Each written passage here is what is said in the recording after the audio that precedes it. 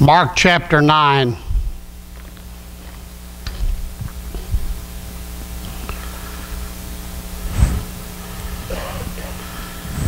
I was told that since Brother Hively went 10 minutes over this morning that I had to cut mine 10 minutes short. You know what my response was, don't you? No way. It don't work that way, I said.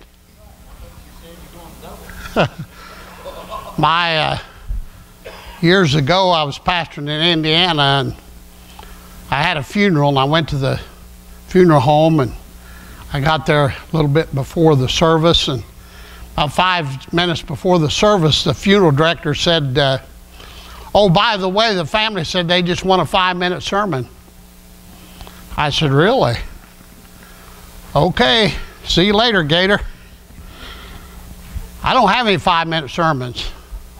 Oh, please don't leave me, please don't leave me, the funeral director said. I said, well, it's not going to be a 5-minute sermon. He said, well, to be honest with you, they probably need a little hellfire and brimstone, so let her fly. I said, I promised God to say what He told me to say, and I won't cut that short. Mark chapter 9. This is not a popular subject, but it's a needed subject. I'm going to preach on hell tonight. Preach on hell. If you have red letter edition, verse 42, Jesus is talking. You know, I've noticed in my Bible reading, the Bible says they were astonished at His doctrine several times. Doctrine is truth.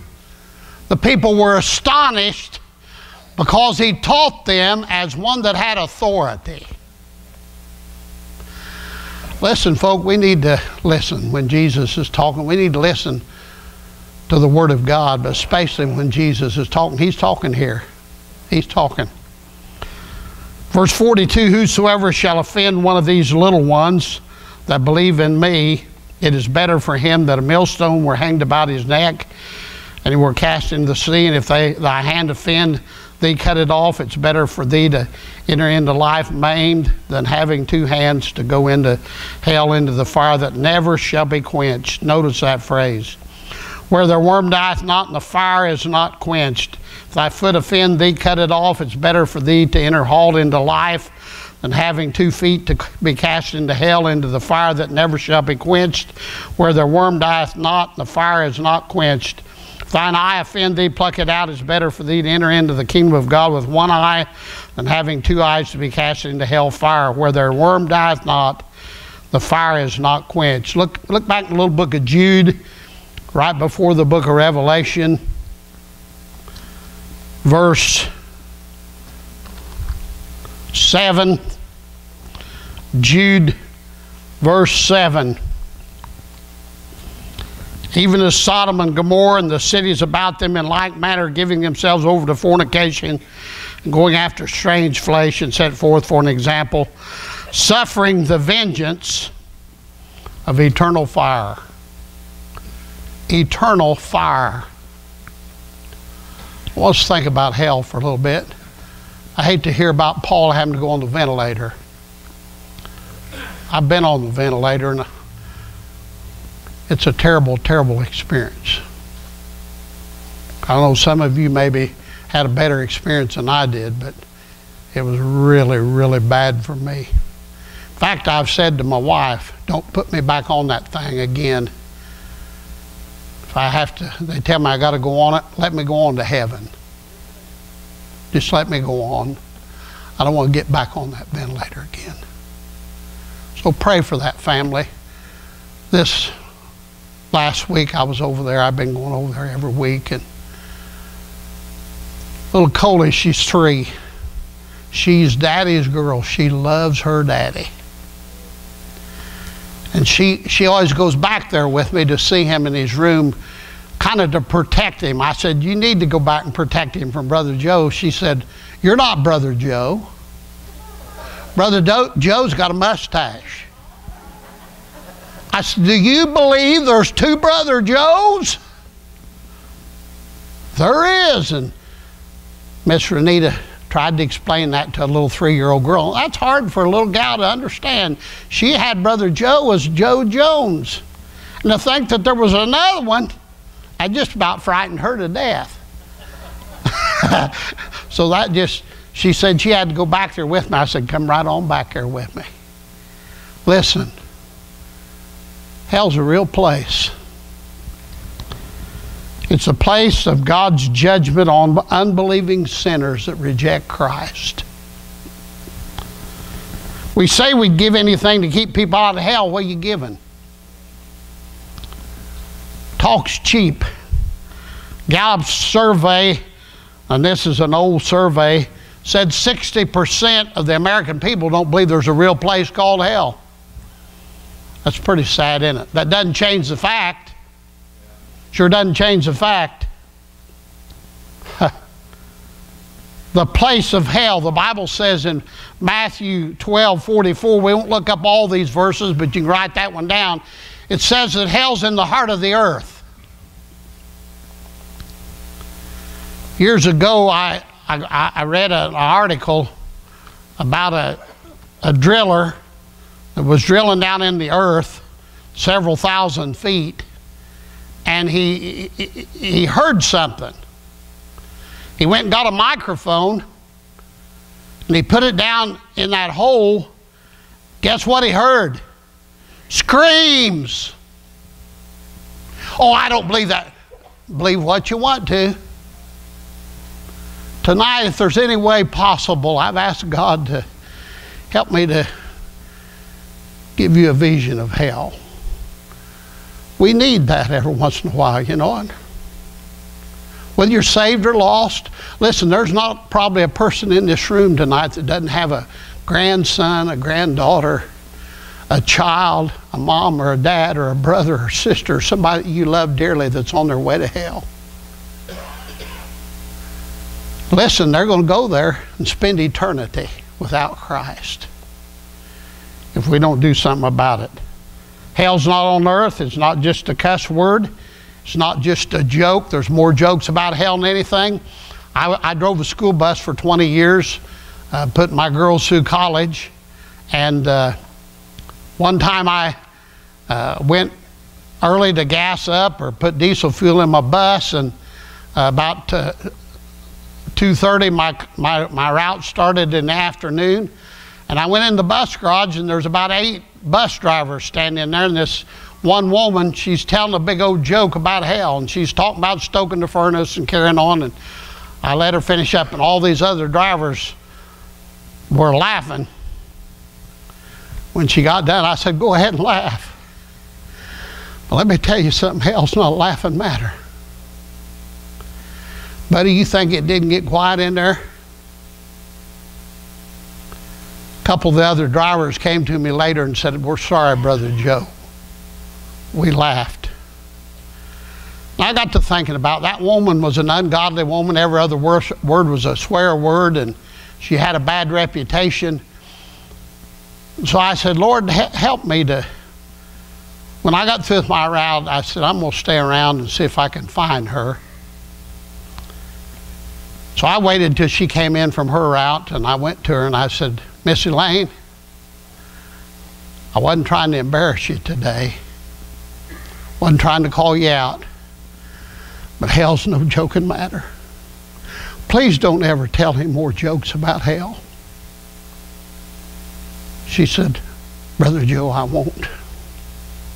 Thank you for reprimanding me. Listen, that don't always happen. Most people get mad when you reprimand them. But if you'll do it in the right way, you know it can be a positive thing. Hell's not just a joking matter. The pathway to hell. Look at Matthew 7. Matthew 7. You all know these verses. It says in verse 13, enter ye in the straight gate, for wide is the gate, broad is the way that leadeth to destruction. Many there be which go in thereat, because straight is the gate, and narrow is the way which leadeth unto life, and few there be that find it. Proverbs 14:12 says, there's a way which seemeth right unto a man, but the end thereof is the ways of death. Proverbs 15:9 says, the way of the wicked is an abomination unto the Lord, detestable, something he hates. Proverbs 27:20 says, hell and destruction are never full, so the eyes of man are never satisfied. Then the punishment of hell. Matthew 23:33 says, how can you escape the damnation of hell? Hell's a place of damnation. Torment. We'll look at Luke 16 here in a little bit. Matthew 8:12, Matthew 22:13, Matthew 25:30 says it's a place of outer darkness. I've never been afraid of the dark. When I was a kid, we didn't have a bath, we had a path. And it was in the barn lot. You had to go through the gate and go out where the animals were, and it was black as pitch, buddy. I'll tell you, nobody took a flashlight and there wasn't nobody reading a catalog. Darkness. My sister was afraid of the dark. She'd cry. She had to have my mother or somebody go with her to the bathroom. We didn't have inside plumbing until I was 16 years old. And then we had a pump outside the house to drink the water. The water inside was cistern water. All right, take a bath in, but sure wasn't good to drink. Listen, hell's a place of outer darkness. You ever been to Ruby Falls? They put you down in the ground several hundred feet, and you walk about a mile back in those stalactites and stalagmites, and they got this beautiful falls with all these lights, different colored lights on them. Then they turn the lights out. I'll tell you what, it's darker than pitch. Who wants to be in outer darkness the rest of their life? That's where hell is. It's a place of eternal fire. Jude 7 says, fire that shall not be quenched. 5 times in the text in Mark 9, it said the fire that never shall be quenched. You can't put it out.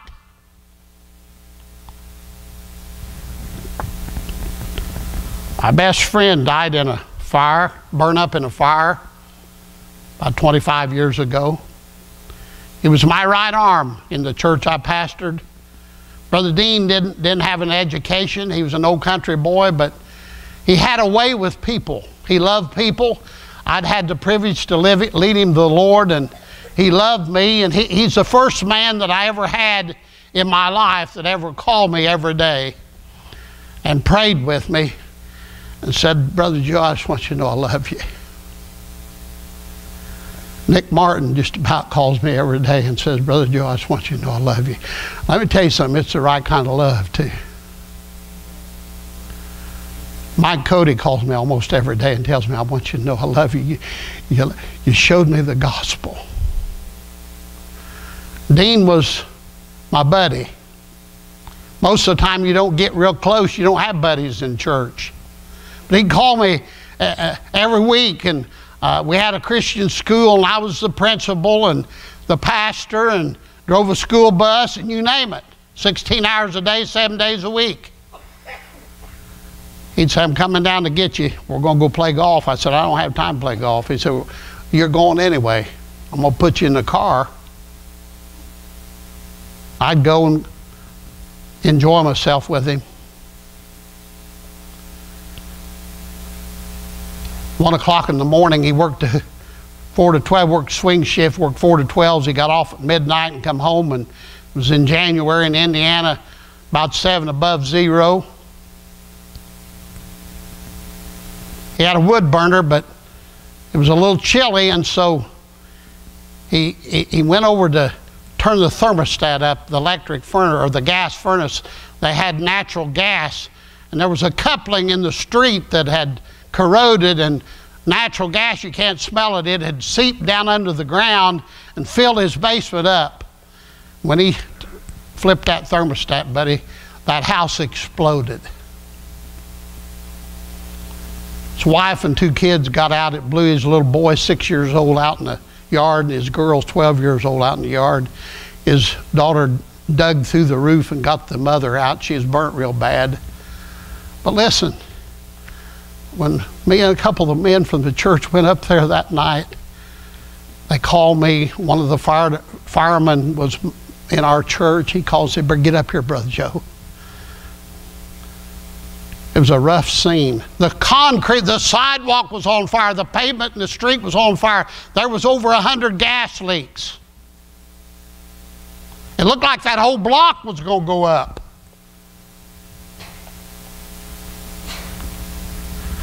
Thank God Odin knew Christ. Amen. It said he probably died of smoke inhalation, didn't suffer a long time. Hell's a real place, folk. Our loved ones without Christ are going there. If you haven't trusted Him tonight, you're going there. Don't matter what you think. What matters is what this says right here. It's a place of eternal torment.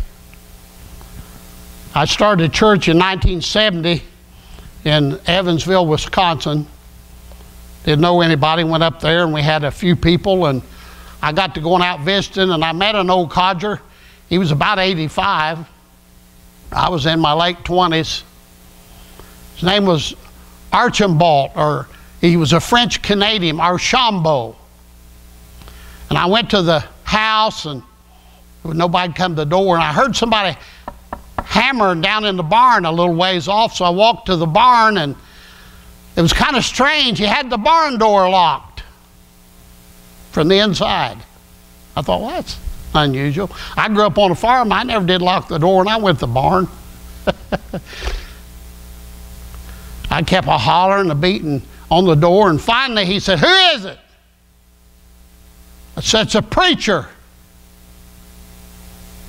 He was real hesitant to come to the door. Finally came to the door, and here I am with a suit and tie on, and I told him who I was. I said, "I come up here to start a church, and somebody gave me your name and said that you might be a Christian, and I came out here to talk to you about it." This man had housed a missionary to Russia, and the KGB was after him. He thought I was a Russian agent because I was all dressed up. That Russian missionary wasn't there then, but they were still after old Mr. Archambault. He was real skittish. I witnessed to him, talked to him, and he was real laid back, and I put my hand on his shoulder and I said, "Well, let me pray. I'll be back to see you." And I prayed, and when I got through praying, he grabbed me around the neck and he started crying. He said, "Brother Joe, I didn't know if you was genuine till you prayed. But I want to get to know you better. I want to do anything I can to help you." He had a 5-acre truck patch, and I grew up on the farm working, and so that was attractive to me, and I'd go out there at least once a week and help him in that truck patch. Planted taters and maters and all the other stuff. I liked it, and he liked for me to come out there and we'd talk about the Lord. One day he caught himself on fire. He lived right next to the railroad tracks, and he'd cut a bunch of brush, 85 years old. Listen, this guy was a worker. Somehow he caught himself on fire, and you could see where he rolled in the grass, running to the house. His wife said she looked out the door, and he was all aflame, and she ran out and put the water hose on him, put it out. Called the ambulance, called me and said, "Brother Joe, please meet us at the hospital. Brother Archambault's caught himself on fire." He said, "Real bad shape."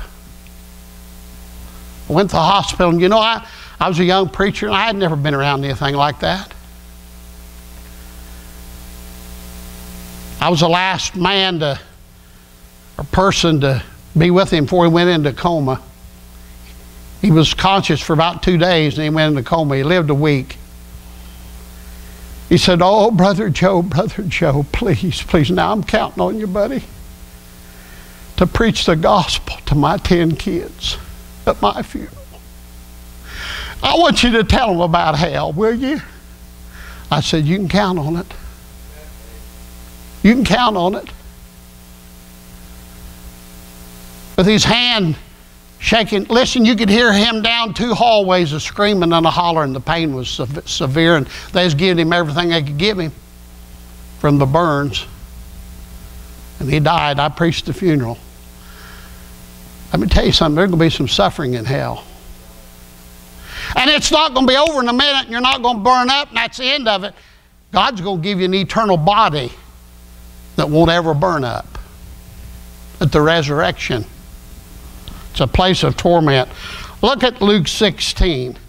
All of you know this passage. This rich man died and went to hell, and the Bible says he in hell, verse 23, he lift up his eyes being in torments, seeth Abraham afar off, and Lazarus in his bosom. And he cried and said, Father Abraham, have mercy on me, and send Lazarus, that he may dip the tip of his finger in water and cool my tongue, for I am tormented in this flame.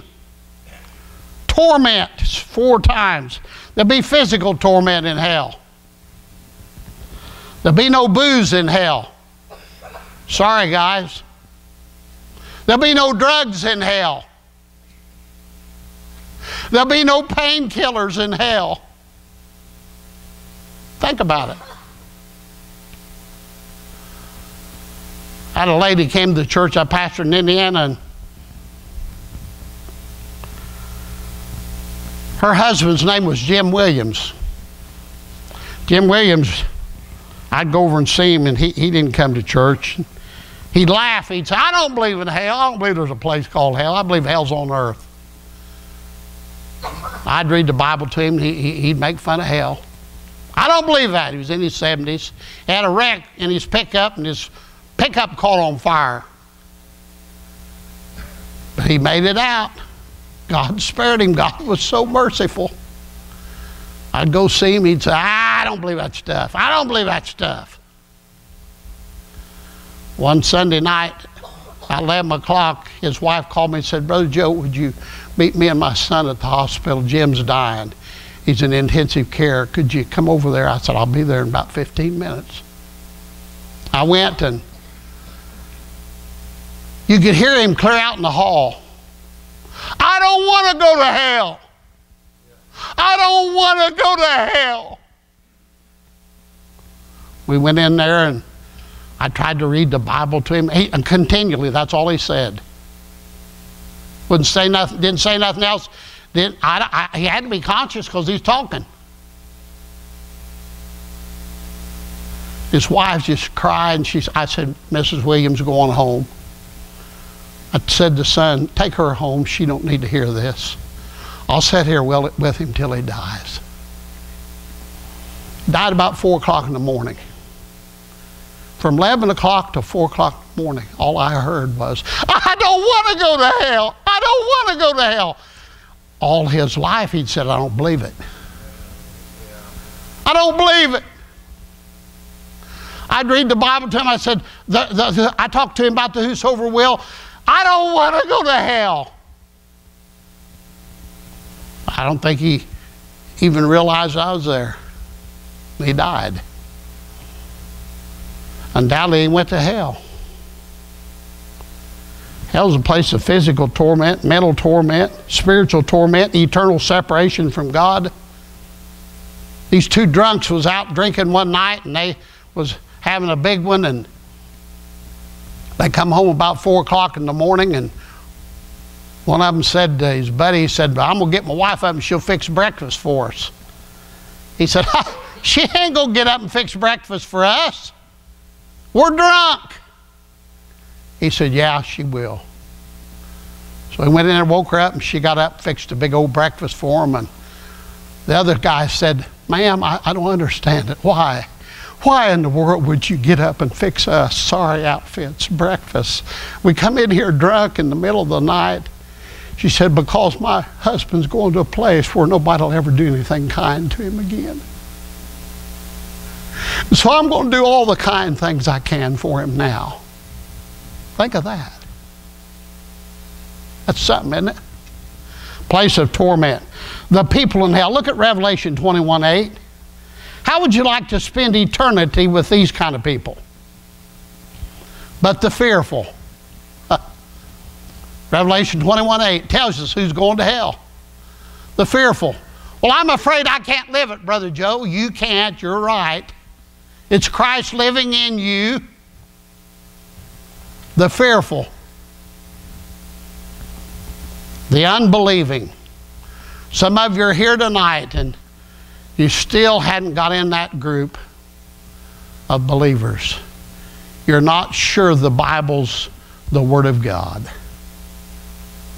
I talked to somebody the other day. I said, have you trusted Christ yet?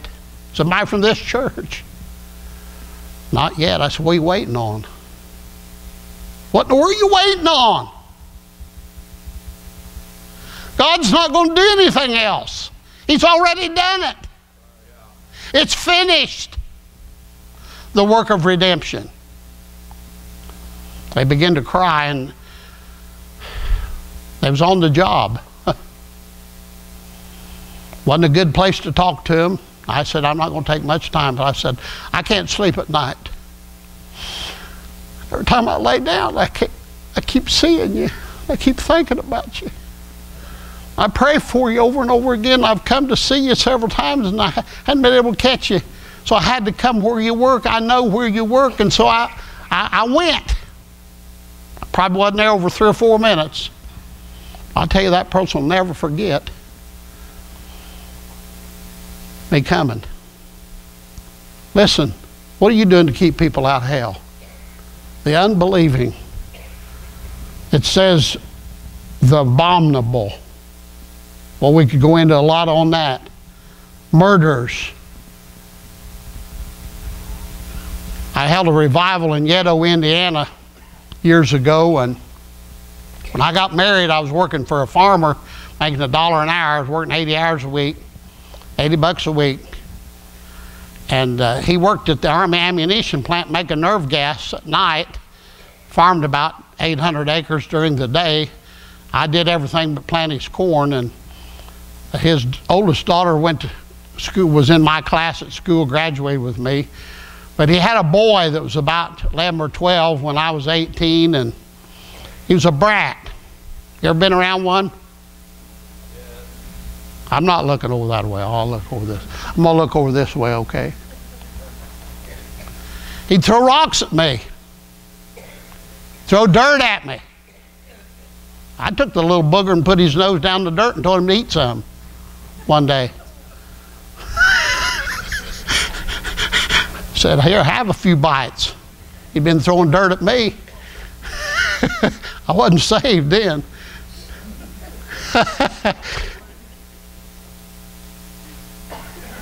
When he got 16, he got to mess around with drugs, and his dad had about 3 or 4 farms, and got in his 20s. He was in prison.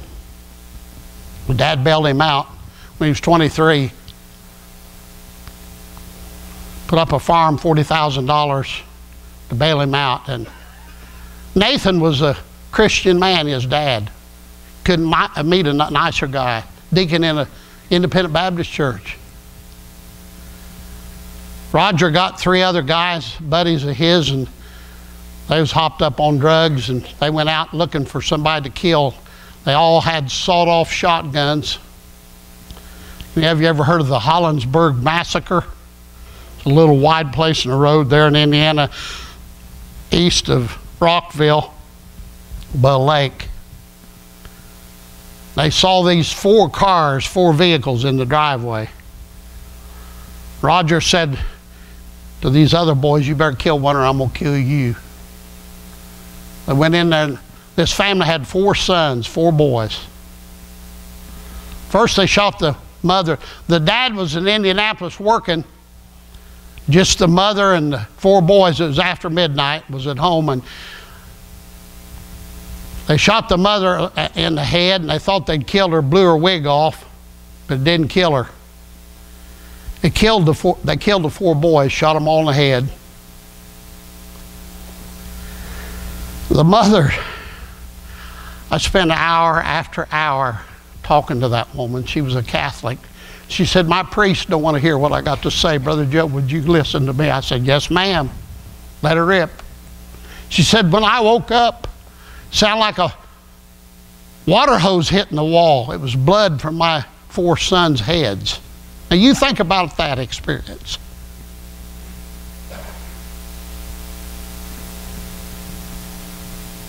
Her husband bought the radio station there, Waxy, and I had a radio broadcast on there every Friday, and so I'd go there every week, and she said, "Do you have time to talk to me?" I said, "Yes, ma'am."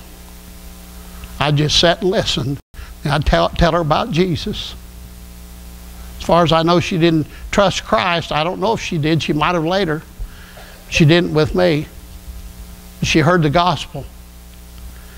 But what an experience. Roger was on the loose. They caught two of the boys, and one in California and out where the other one. They couldn't catch Roger, and the young boy was only 16 years old. They was in Okefenokee Swamp in South Georgia or Florida, and they had 70-some cops, had him pinned down, and they jumped a freight train and got away. They never did catch him. He finally turned himself in after about 5 months. But we was having a revival in that church, I was. And the state cops would follow Nathan, his dad, to church every night. They'd sit on the front step. They wouldn't come in the services, but they followed him to church. And everywhere he went, I went out to eat with him during the week, and they sat right next to the table where we was at in the restaurant, listening, thinking, you know, he might have some information about that boy, might contact his dad. Thursday night, I preached on Helen, who's going there, from Revelation 21:8. The whole Drellinger family was sitting on the front row. Mom and Dad and the two daughters. Janice and I graduated from high school together. I come to that fifth or fourth description, murders. They started crying out loud. What are you going to do? Jump over that one? No. I said, I'm so sorry that we've got to mention this one, but it's in the Bible. Murders. Roger just died last year in prison, had a heart attack. You want to spend eternity with people like this? Murderers, whoremongers, sorcerers, idolaters, all liars shall have their part in the lake which burneth with fire and brimstone, which is the second death. Let me tell you something, Satan's going to be there too. The devil's going to be there. There's no peace in hell. One of the things that I appreciate so much, and I'm about done, just hang on a minute. I pastored 46 years, but God's given me contentment. I'm just about as happy and peaceful as I've ever been in my life right now, because I'm doing what the Lord wants me to do. Do you know anything about peace? Listen, if you go to hell, there'll be no peace. Isaiah 59:57 says, the wicked are like the troubled sea when it cannot rest, whose waters cast up mire and dirt. There is no peace, saith my God, to the wicked. No peace. There's only one prevention. Jesus Christ. He died to keep us from going to hell. I got 5 grandsons. I pray for them all the time. 3 great-grandsons. Yeah, Brother Joe, you're getting old. That's right. That's all right. I know where I'm going. I sure don't deserve to, but I'm not going to hell. Are you? There's only one prevention. Look at 1 Peter 3:18.